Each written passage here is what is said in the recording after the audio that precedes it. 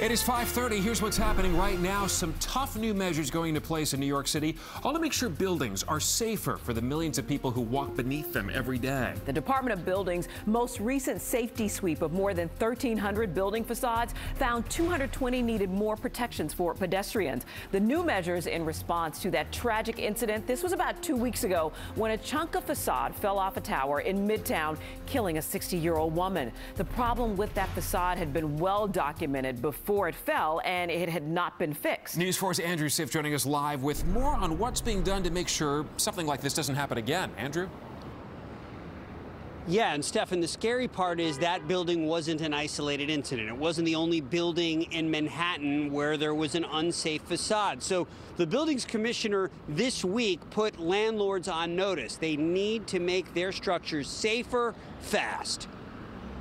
People who work at 729 7th Avenue have taken comfort in scaffolding. Nothing's getting through that. Now covering the building with a sidewalk shed up above.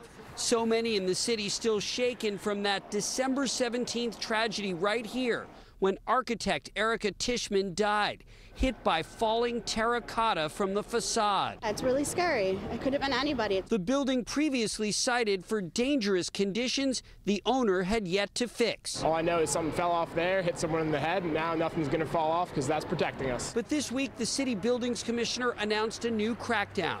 Of 1,331 other facades inspected, 220 found to be dangerous. So the city is now doubling its inspection force, adding 11 inspectors with mandatory re-inspections within 60 days. It is their obligation to make sure their buildings are safe. And today, the city's buildings commissioner, Melanie LaRocca, told News 4 that landlords have only hours to get their act together and make facades safe. So we are proactively reaching out to some 200 owners today, letting them know that this is their last chance.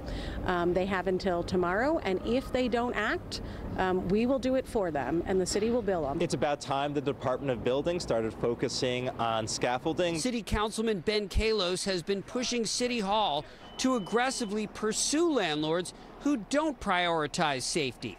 His long-favored remedy, having the city step in to build scaffolding or even make repairs, then bill the building owner. We shouldn't be in a situation where our city is literally crumbling around us and we walk under scaffolding to catch our city, which is falling apart.